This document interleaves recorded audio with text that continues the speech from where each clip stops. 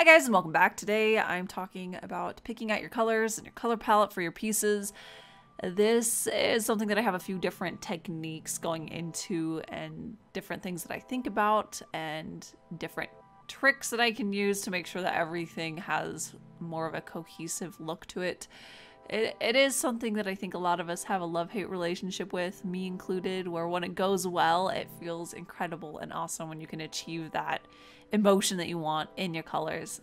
But when it ends up being a struggle and you can't figure out what you want to do with it and nothing feels right, that can be so incredibly frustrating. So let's just dive right in. So usually when it comes to picking out colors for a piece, I like to start off with obviously thinking of the mood that I want for the piece. Or maybe that's not so obvious, but I like to look at it and think, okay, what do I want the viewer to feel when they're looking at this piece?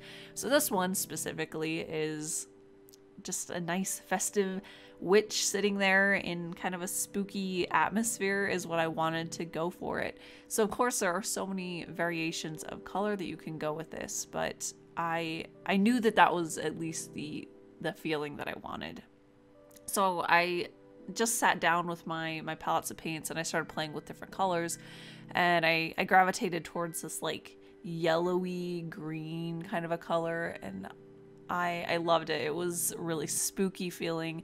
And then I started dropping in some other greens that leaned a little bit more on a true green side or a cooler green color, and then having those mingled together, I was really excited with those results.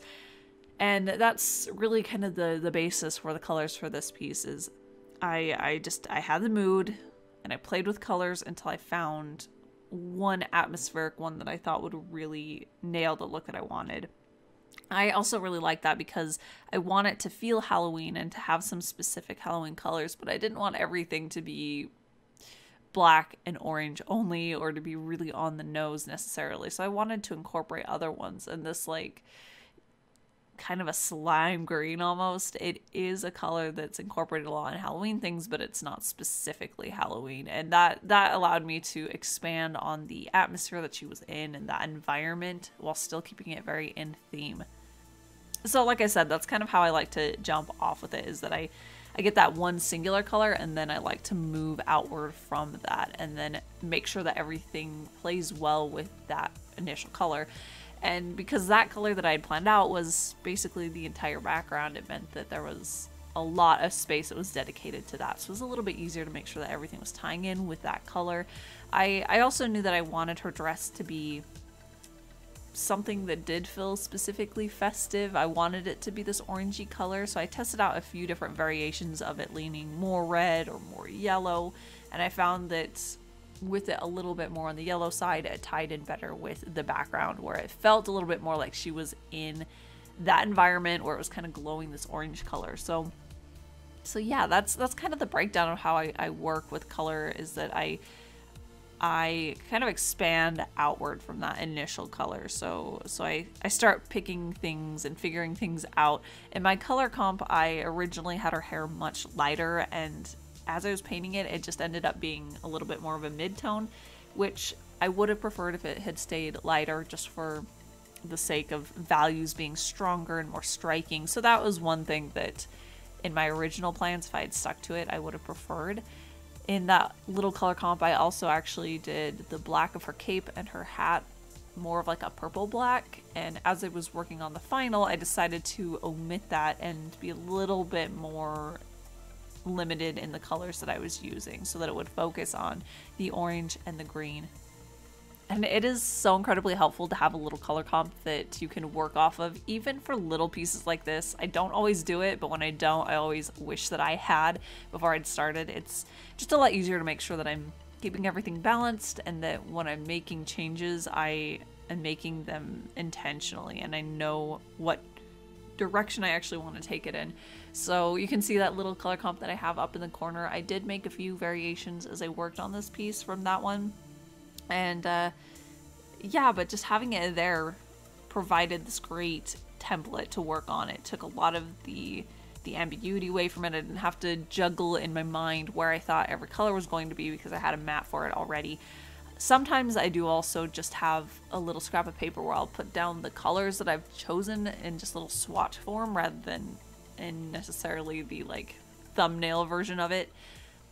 I prefer the thumbnail version, but just having colors down to pick and choose from is also really helpful, especially when it's just a small piece with a limited color palette. That can be helpful to know, okay, well, this area is going to be this color, so if this area needs to be another color.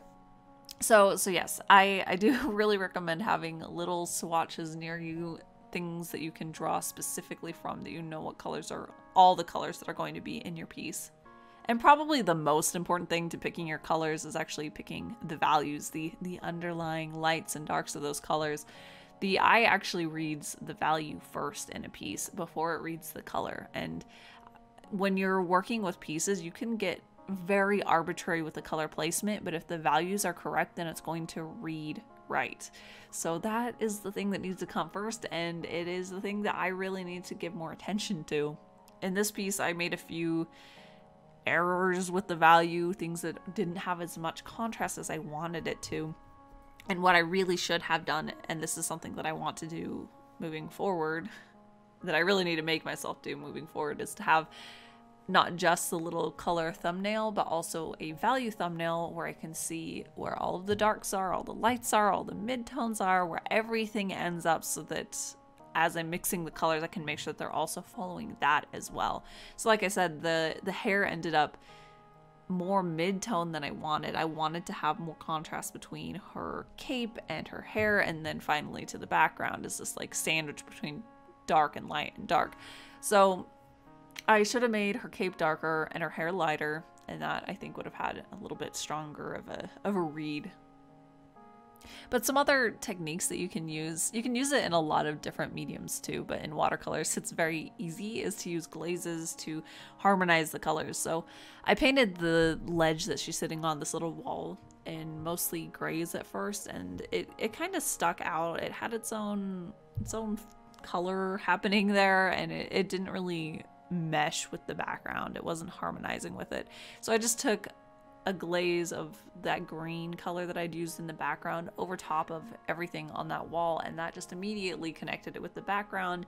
It helped it read better. It still had a little bit more of a cool green, so it wasn't just like it was mimicking the background and being too repetitive, but it became a lot more harmonious with it. And that, I think, is a great thing to look for areas in your piece that could be connected with different areas, and using glazes to connect those with just a little bit of extra color that'll bring it into a different family. Another technique that I like to use to figure out the color palette is actually to go and find color palettes that other artists have used in their works. I personally like to go outside of the type of art that I create. I like to go and look at very classical paintings and see how they break down their colors and their values, and how to make sure that it reads really strikingly. And they have some incredible atmospheres in these paintings, and that's what I want to bring into my own pieces. So that actually helps a lot when I'm feeling really stumped with what colors to use, or just want to have this fresh infusion of ideas of new pieces and new colors to use. And yeah, I've been trying to do this a lot more, actually, because I don't want to get too repetitive with my approach to really anything, and color in particular is something that I can have like the same solution for over and over again, and I don't want that. I want to be able to think of it differently. So this is a great tool to use to go and research and see how other artists have used throughout time, as well as different art styles.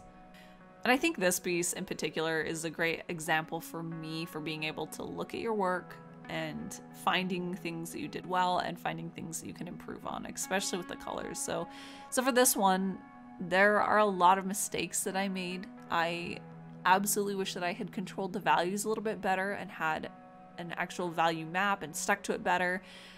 But I also think that the overall atmosphere I'm really happy with. I do think that there are areas that I could have been a little bit more harmonizing with, so that I created a little bit more of an atmosphere. Like there's actually this strong green lighting.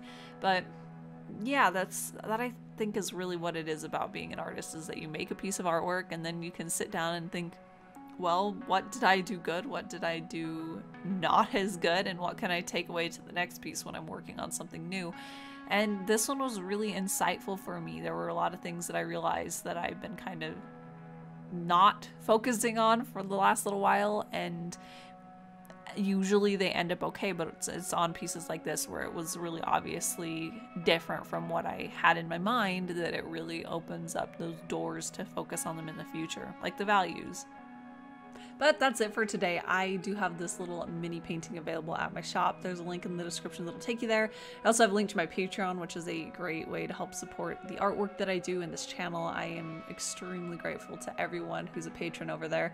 And I also have a link to all the tools that I used to create this painting down in the description as well. So thank you guys so much for watching. I'll be back next week with another video, so I'll see you then.